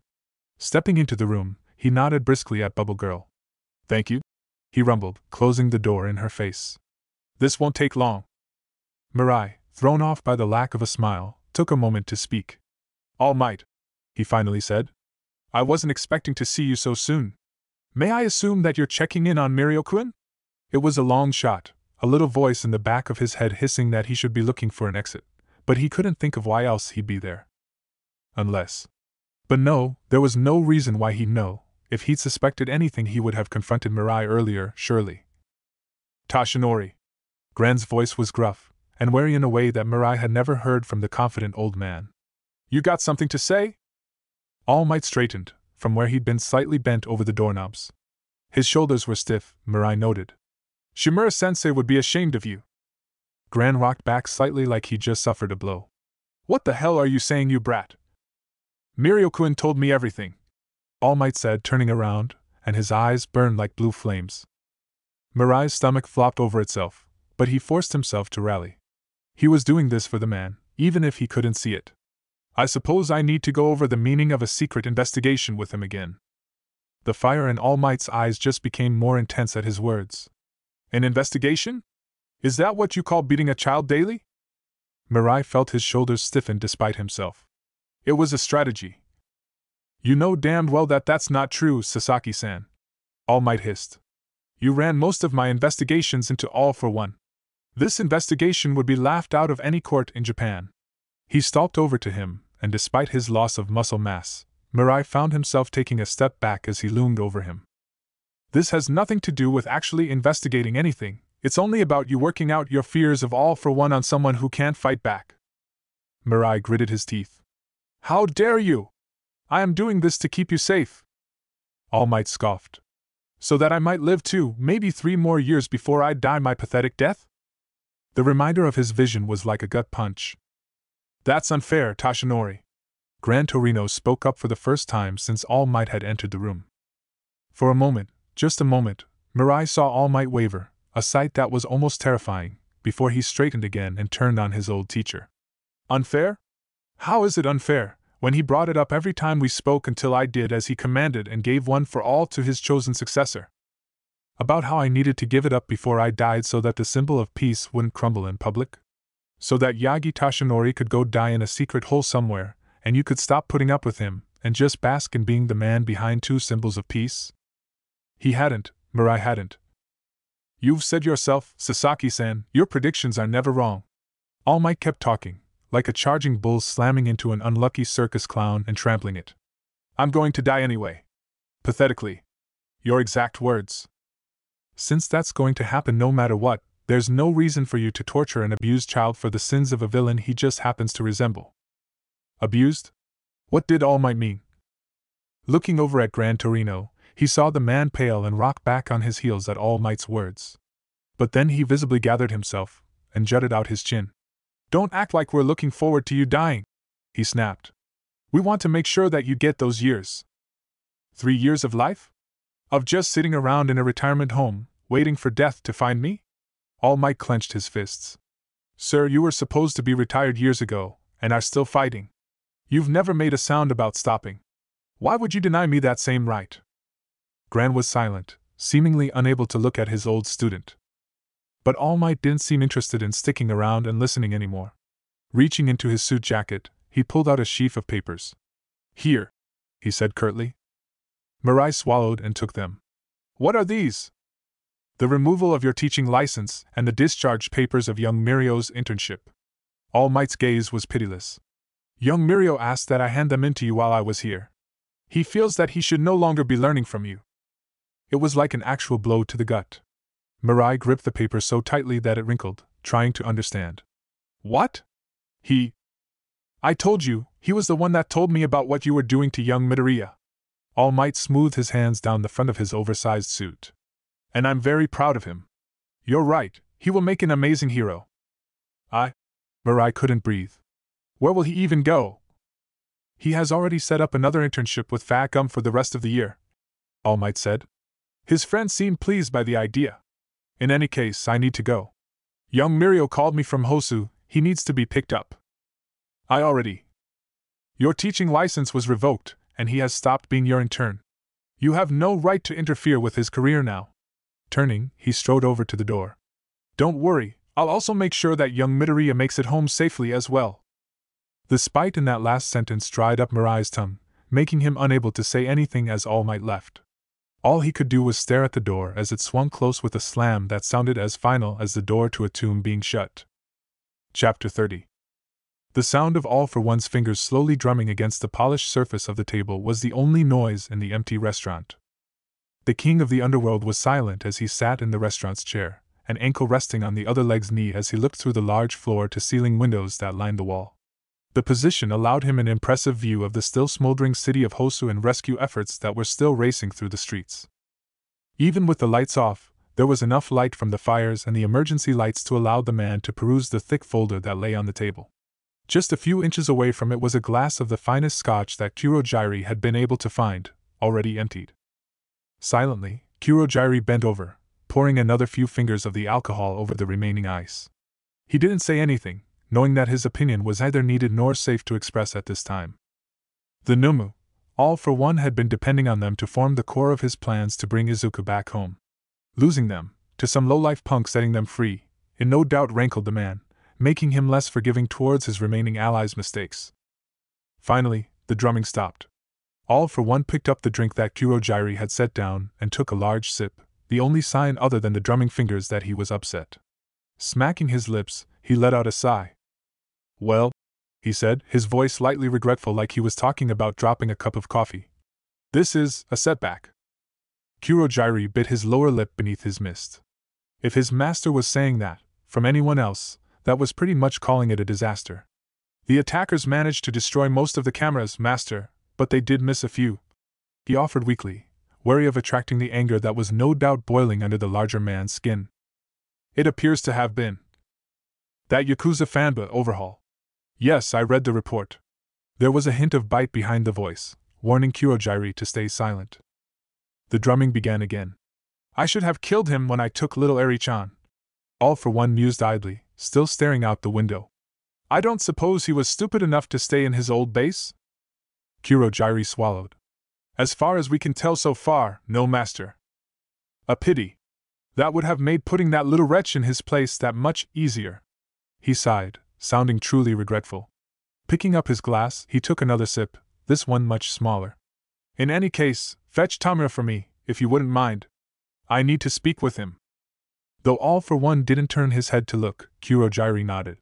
Opening a portal to the bar where he was waiting, the boy thankfully didn't need to be told to step through. Since Kurojairi had first received the news about the disaster going on in the city, and what was behind it, they had known that they would be being called on. After the fight with All Might, their master's forces had been decimated. They had already been losing me thanks to All Might's previous attacks on All for One's money-making establishments and deals, and like rats fleeing a sinking ship, many of All for One's more cowardly followers had tried to flee after seeing their god fall, lacking the faith that he would rise once more. Inko-chan taking so much money as she fled with young Izuku had further battered All for One's organization, leaving it on the knife's edge of collapsing completely. The Numu, previously a side project, had had their development fast-tracked so as to make up for their loss in manpower. All for One had quickly grown fond of them, though, and how they could be tailored to fit the jobs he had for them. Their inability to disobey or betray him also appealed to him. For a job such as retrieving his son, they were absolutely perfect. Without them, what were they going to do? Master always had a plan, though. Sensei, the white-haired boy said as soon as he stepped through, sinking down to kneel on the floor. I'm sorry. Don't apologize for things that you had no hand in, Tamura. All for One's voice was cool but not cold as he reprimanded the boy, his anger clearly not directed at him but at the circumstances. Kurojairi saw him flinch anyway. We have better things to focus on. The future, how we're going to be dealing with this sudden shortage of manpower, etc. His hand waved through the air lazily. Yes, Sensei, Tamura said, not looking up from the floor. You want me to kill who did this? Just tell me their name. No. All for One's voice was bored and flat, dismissing the idea out of hand. No? Tamura asked, his head snapping up. No? Echoed Kurojairi, the words slipping out against his will. No. All for One confirmed. Point 1. We'll have to investigate to find the little brat's new hideout, something that you don't specialize in. Kurojairi winced. That was true, Shigaraki was more of a weapon that you pointed in the direction of an enemy, not someone that you used to find an enemy. Point 2. All for One continued. We still have a time crunch before our opportunity to get my son back appears. We need to replace the Numu that we just lost, and unfortunately it is unlikely that we'll be able to create new ones in time. It was already pushing it with the ones we had. Kurojairi blinked. Was he saying what he thought he was saying? All for One turned his head in his chair just enough to make it clear that he was speaking directly to Shigaraki now. That means that we need to go on a recruitment drive. And since you, Tamura, will be the one leading them, that means that you should be the one heading it up. Looking over at the boy who was still kneeling on the floor, Kurojairi would have sworn that he wasn't breathing. Sensei. He sounded dazed, and Kurojairi wasn't surprised. For all that All for One had promised Shigaraki over the years, he hadn't been in the habit of actually trusting the boy with anything particularly important beyond kill this person and destroy that building/object. For him to trust Shigaraki with recruiting the forces that no doubt would be involved in retrieving his son, it was an enormous show of trust and faith that Kurojairi couldn't help but wonder was truly warranted. Oh, no doubt Shigaraki would try, but he was not the most charismatic person around, certainly not next to All for One himself. Thank you, Sensei. Shigaraki nearly prostrated himself on the floor, his voice thick with shock and adoration as he clearly realized what a show of trust this was. I won't fail you! Kurojairi squeezed the bottle he was holding until it hurt, too aware that that might not be a promise that his charge could keep. I know you won't, All for One said. Twisting his wrist, a file folder appeared out of thin air. He held it out towards him. And to get you started, I've taken the liberty of having this put together for you. Getting up from the floor, Shigaraki walked over and took the folder reverently. What is it, Sensei? A list of possible recruits, All for One replied. A few names to get you started. Jiren was able to find them fairly quickly, but I have him digging for a few more that would be amenable to employment. Your job will be to convince them of the benefits for working for me. Shigaraki nodded seriously, in the way a little boy given a task by an adult would. Are there any you think should be approached first?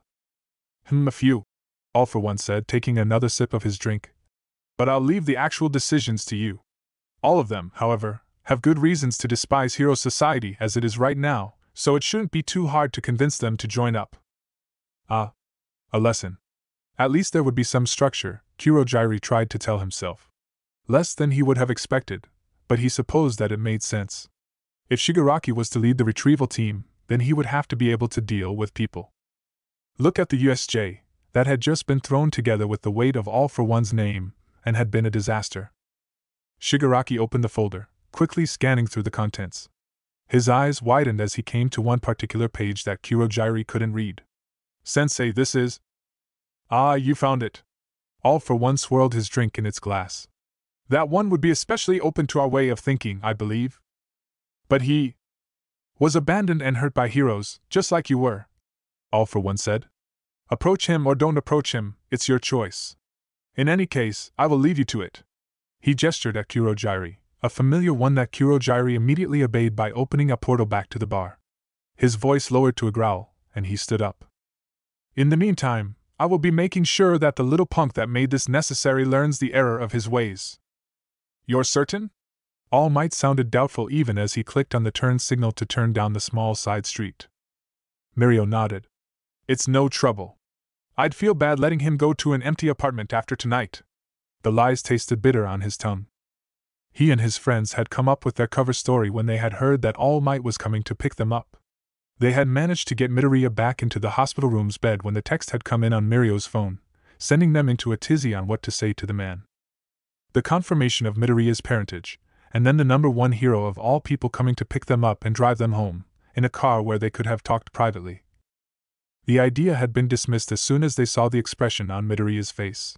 He didn't know that it was All Might, just a teacher from Yui, but the utter terror had stopped the thought of encouraging the younger boy to come clean to an adult dead in its tracks. Even if that adult was All Might, whispered a little voice in the back of Mirio's head.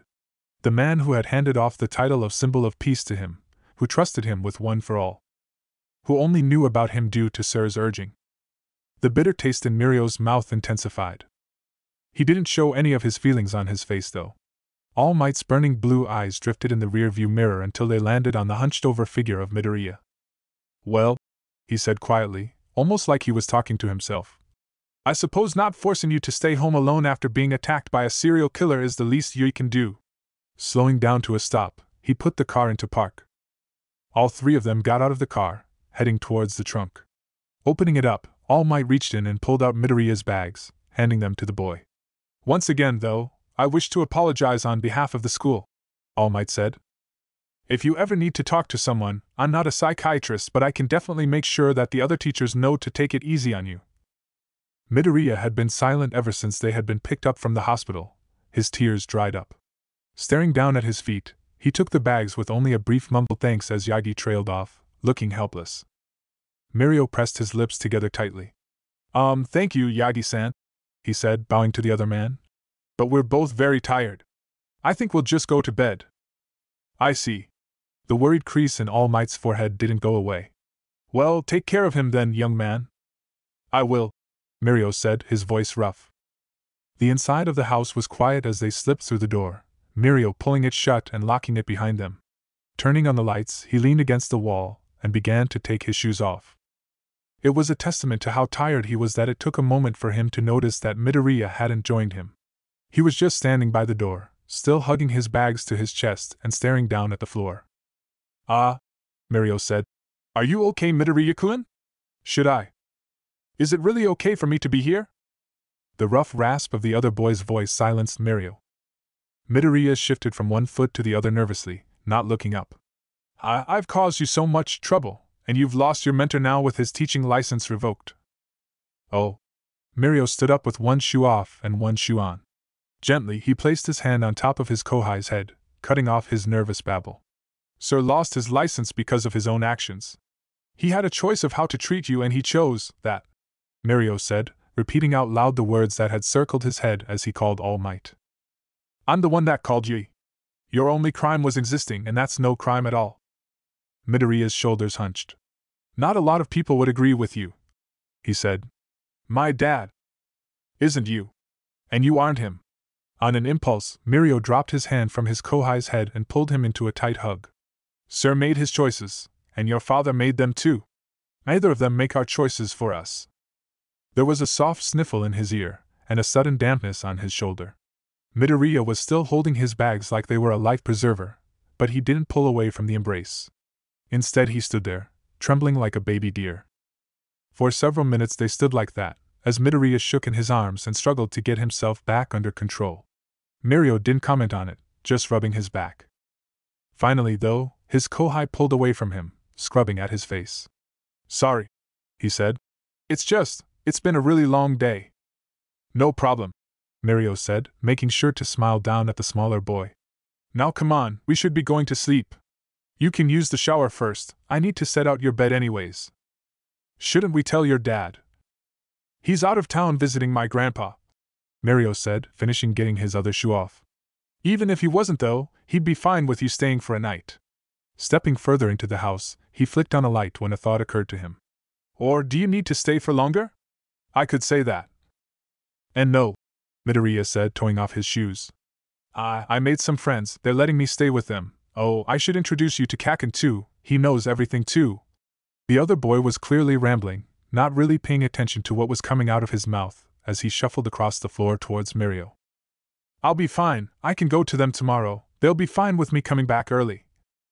Sensing another crying jag coming, Mirio reached out and gently touched Midoriya's elbow. Hey, he said. It's okay. I was just asking because I was worried. I'm glad you have someone to stay with though. Midoriya's mouth snapped shut and he flinched. Sorry, he mumbled, biting his lower lip. I'll go take that bath now, I think. Okay, Mirio replied, pulling his hand back. Okay. Towels are in the cabinet. It had been a very, very long night, and an even longer week. Mirio-senpai had been very nice, letting him stay over, but once Izuku had gotten started talking after the shower it had been impossible to stop. Only Mirio's insistence that they get some sleep had managed to slow the flow of words pouring from his mouth, and they had nearly missed their train regardless. Izuku hadn't thought that it was possible to be so happy to see his school, and yet, here he was, nearly weeping with relief as he walked onto Yui's grounds. Tipping his head back, he sniffled and tried not to let the tears fall.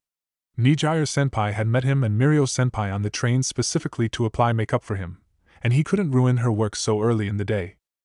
Ah geez, don't cry, Mirio-senpai said from beside him, reaching over to pat him on the back. It's all over. We're back at Yui, everything's going to be alright. Oi, DKU? The sharp bark of Kaken's shout interrupted Mirio's words and Izuku's tears. Turning, Izuku opened his mouth to greet his friend only to have a phone shoved in his face. What the hell is this? Taking a step back so that his eyes could focus on what was on the phone's screen, Izuku's tears dried as his heart sunk. There, on the front page of Asahi Shinbun, was his school photo, alongside the photos of the big three. And the headline: Japan's newest heroes rising. Yanking the phone out of Kaken's hands, he began to read. The article was all about the arrest of Stain, talking about how Mirio and his friends had taken him down, and how he had known what Stain's quirk was thanks to his brilliant young kohai, who had figured it out just from a glance at some files during his work-study week. The article went on, praising the four of them for bringing the deranged serial killer to justice while the city was burning down around them. The mayor of Hosu was talking with Yui to give them all medals. There was a high-pitched noise ringing in Izuku's ears. As he reached the end of the article, he realized that it was coming from him. Yeah. What the hell, DKU? Kaken demanded. I take my eyes off of you for a few days and you're fighting a serial killer? People were turning to stare at them. Out of the corner of Izuku's eye, he could see that a few of them were starting to whisper and point. Kaken opened his mouth again to continue screaming only to find one of Mirio's muscular arms wrapping around his shoulders and lifting him off the ground. Hey, Mirio said, his smile a little strained. People are staring, don't you know? Why don't we continue this somewhere more private? He didn't wait for an answer, already starting to drag the struggling Kaken away. Izuku, clutching the phone to his chest, scurried after them with his shoulders around his ears and the burning feeling of people's gazes on the back of his neck. The room Mirio pulled Kaken into was one of the smaller classrooms. Long counters were set up in rows, with stovetops and ovens built into them. A home economics classroom then, which explained why no one was in it. Mirio dropped Kaken as soon as Izuku was in, going over to close the door. Izuku just barely waited for it to click shut before the words started to bubble out from his mouth. You told them! Mirio turned away from the door with a serious expression that Izuku wasn't used to seeing on his senpai's face. I did. You did good work and deserve to be rewarded for it. But, his stomach was churning. Sure, he'd attracted attention during the entrance exam. Sure, he'd attracted attention during the sports festival. But seeing it written down, seeing his picture in the paper, seeing everyone praising him, they'd even interviewed Ingenium, who had praised him as well. It felt wrong. It felt scary. It made him feel like a fraud. I only saw those papers by chance, he said, dropping his gaze down to the floor. You and Nijiru-senpai were the ones to do the real fighting. Now the teachers are going to look into me more. They would look into you anyways after Sir had his teaching license taken away. Mirio's words were blunt but not unkind, a fact that just barely managed to slip past the fear winding around his throat like a noose. And Ingenium was already talking about you helping before I was interviewed. Desperate, Izuku looked back at the article. You couldn't have at least warned me? I told you my mom was taken, right? If someone looks closer or tries to interview her. He looked up, desperate for Mirio to understand his worry. The look of dawning horror on his face gave Izuku no relief. What does your mother do for a job? In his panic, Izuku had forgotten that Kaken was in the room too. He jumped, his friend's phone digging into his hand. What? Kaken's arms were crossed. You're worried about people digging. What does your mom do for a job? Maybe she's on a business trip. Or she doesn't want to talk to the press. It's not unusual for the family of heroes to refuse to speak to the press. Do you have access to an email account of hers? Or maybe you can make one and pretend it's hers. Izuku's brain needed a moment to clunk over and understand what Kaken was saying. You're saying that I should pretend to be her? Kaken shrugged. Probably would be the easiest way to turn suspicion away from yourself, he said bluntly. Reaching up, Izuku rubbed his forehead. I guess, he mumbled, even as he began to think back, trying to remember if his mum had ever shared her email password with him. A strong hand clapped down on his shoulder. It was Mirio. Your friend is right, he said. Sir showed me how to spot a fake email address, so I can help you set one up that should pass an inspection if you need me to. Carefully, he steered Izuku towards the door. You should get to class and think it over though, before the hallways fill up. His brain bubbling with information and ideas, Izuku didn't protest. Still clutching Kaken's phone to his chest, he tucked his chin to his chest and marched to the classroom, thinking furiously on how he was going to handle this new turn of events. Mirio closed the door behind Midoriya carefully before turning back to Bakugo. Midoriya's friend, and the only other person who knew the whole story, apparently. That was still a shitty move, just so you know, Bakugo-kun said. He'd been leaning against one of the long tables and now stood up straight, shoving his hands into his pockets. So, I'm assuming you're going to try and convince me to tell the teachers. The accusation, because it was an accusation, with that tone, made Mirio tense. He tried to smile, forcing the roiling negativity that was tipping in his stomach down. You're a lively one, aren't you? But no, I'm not going to try and convince you to tell any of the teachers. Or the heroes. Bakugo raised an eyebrow at him and snorted softly. Really? I've heard you're pretty buddy-buddy with the teachers, coming in and out of their office. You sure you'll be able to keep your mouth shut? Well, now Mirio was feeling a little insulted. I just got my mentor's teaching license taken away for assaulting Midoriya-kun, so yes, I'm pretty sure that I'll be able to keep my mouth shut. He was snapping. Sir would have chided him for that. Mirio pushed that memory away. He'd been doing a good job of repressing things, but sometimes things bubbled up regardless. I was telling the truth, too. Midoriya-kun deserves the praise he's getting. He figured out Stain's quirk with just a glance at the victim's wounds and finding out the order of how he attacked. That's something that the professional analysts hadn't picked up on. Bakugo's nose wrinkled. Then praise him in private. Also, Ingenium had already mentioned it to the police. He was talking about how he should have been wearing his armored undersuit. They were looking more for corroboration than anything else when they asked me if Ingenium was telling the truth. Mirio crossed his arms. It was bound to get out. I just made sure that it was public, so that people know that he's a good person and a promising hero. To his credit, the other boy only needed a moment to understand what he was getting at. You think it's going to come out no matter what? I saw your marks. You came in second in the entrance exam. You have to know that there's no way Midoriya-kun will be able to keep this up for the rest of his life. It's going to come out, so I thought it would be good to build up as much goodwill as possible so that when it does, people will be willing to give him the benefit of the doubt. Bakugo finished, grimacing. Can you think of a better idea? It was Bakugo's turn to cross his arms over his chest. Maybe tell him that you told, instead of springing it on him with the article? Mirio raised an eyebrow. You're not telling me to tell him the plan? Bakugo scoffed. You saw how he reacted to just having his name better known.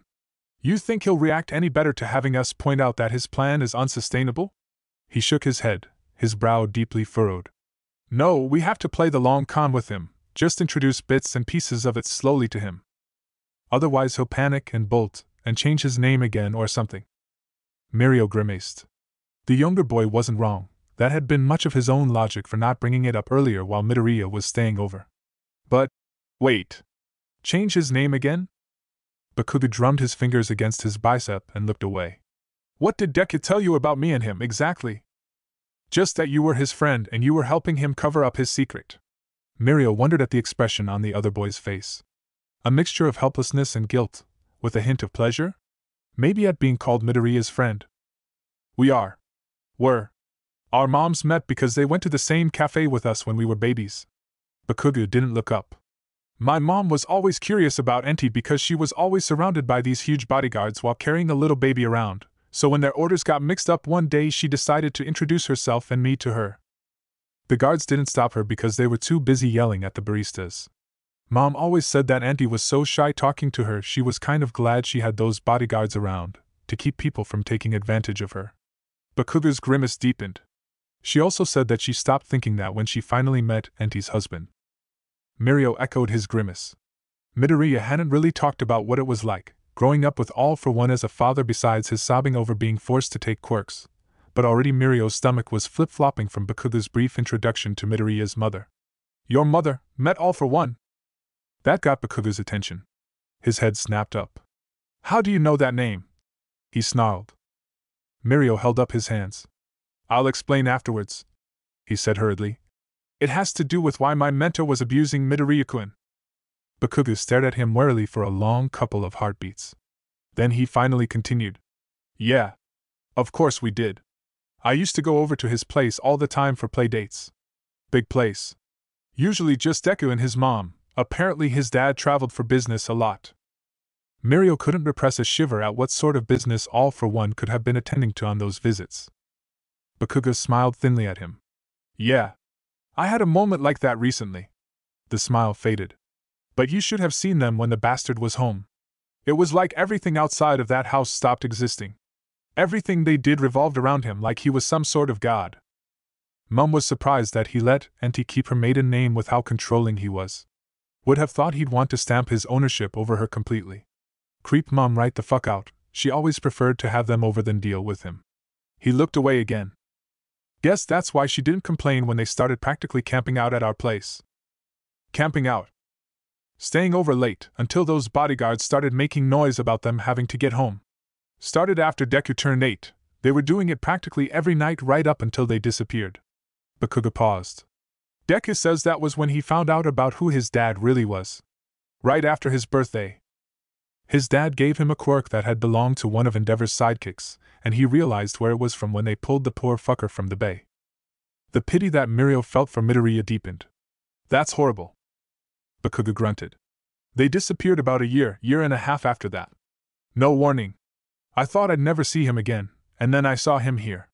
Got him to finally tell me the truth. And here we are. Mirio didn't know what to say to that. What do you say to that? The warning bell to get to class rang, echoing through the halls. Bakugo grunted. We need to talk more, he said. Meet me back here after school. His tone brooked no disobedience. Uncrossing his arms and sticking his hands back into his pockets, he slouched towards the door. Mirio would hope so. There was so much he still didn't know about his kohai, he was realizing, things not covered by the boy's sobbing confession in the hospital bathroom. Things that he definitely wanted to dig into, had to dig into if he was going to help Midoriya make friends for when the truth inevitably came out. The truth. Wait, he called, just as Bakugo's hand was on the doorknob. You never answered my question. Eh? Bakugo looked over his shoulder, cocking a brow. Mirio didn't flinch. You said that Midoriya isn't his real name. What is? Bakugo grunted. Shimura, he said, opening the door and letting the chatter of the school's students flow in. Shimura, Izuku, and Inko. And there you have it, Hero Squad, the epic conclusion to What If Deku Had All for One? It's been one heck of a ride, and I couldn't have asked for a better squad to share it with. Hit that subscribe button, leave your thoughts in the comments, and let's keep this hero revolution going strong. Massive thanks to Hline for crafting this unforgettable adventure. Until next time, stay heroic, stay legendary, and this is Chronos signing off. Catch you in the next epic journey, heroes!